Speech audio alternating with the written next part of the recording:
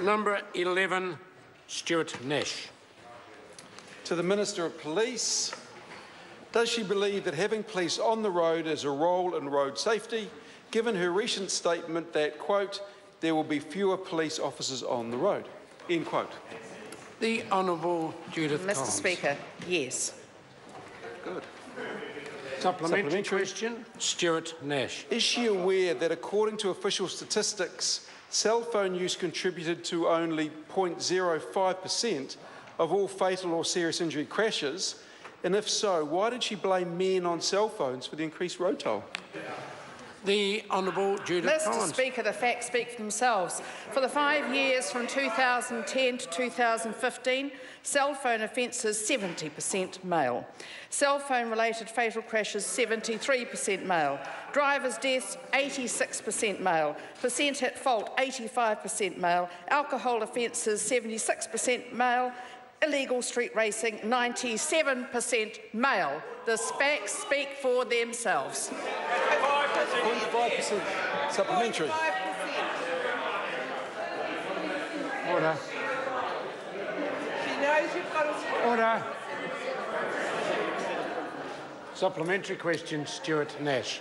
Who was right? The Minister when she said that fewer police is not to blame for the increased road toll, or the hard-working Associate Minister of Transport, Craig Foss, when he said that, quote, fewer police officers might be a contributor? The Honourable Judith Collins. Well, clearly, Mr. Speaker, I'm responsible for my statements, and clearly I agree with them.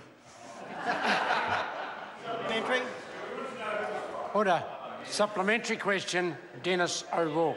To assist the efforts of police for road safety, will she seek the full implementation of the Australasian New Car Assessment Program 5-star safety rating technologies? And if not, why not? Oh, Mr. Speaker, I believe, Honourable Judith Collins. Mr. Speaker, I believe that's a matter for the Minister of Transport or the Associate Minister of Transport, certainly not the Minister of Police. Of order. Point of order, Dennis O'Rourke. Mr. Speaker, the police very often advocate for improvements to roads and improvements to motor vehicle technologies, and I would therefore expect that the Minister should have a view on this. And the Minister did express a view on it, that it was more appropriate to be asked of the Minister of Transport. That is her view, obviously. Further supplementaries? Point of order. No, I've ruled on that matter. Mr O'Rourke, I've ruled on that matter. If you want to raise a fresh point of order, I'll hear it, but I'm not going to have you argue with me while I'm in the chair. Mr Member, further supplementary? Supplementary question, Dennis O'Rourke. To assist the efforts of the police for road safety, will she seek safety improvements for regional roads, especially where there are accident black spots? And if not, why not? The Honourable Judith Collins. Well, Mr. Speaker, it's certainly an issue that ministers and members of Parliament talk about quite a lot, because I fully agree that there are black spots, that the three big issues in road policing and road safety are include engineering, which is what he's talking about, and that's something that we talk about regularly. Supplementary question, Stuart Nash. When she says she is not, quote, a big fan of the absolute restrictions on speed, end quote, is that because she thinks men on phones cause more death than speeding? The Honourable Judith Collins. Mr. Speaker, because actually I don't agree with giving people speeding tickets for 1k over the speed limit. Because you know what? The way I see it, Mr. Speaker... Order. Or even 3k's over the speed limit.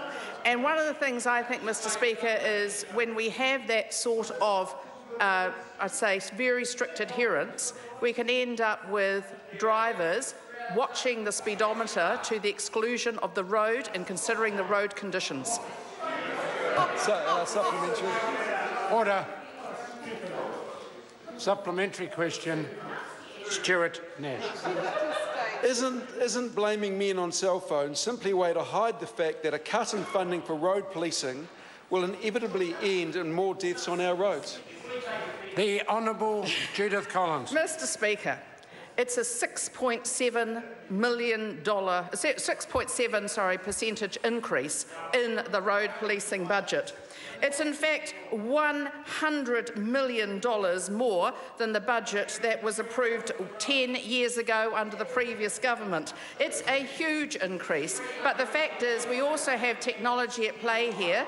Police have roles in education and enforcement on the roads. They're not actually all driving the cars.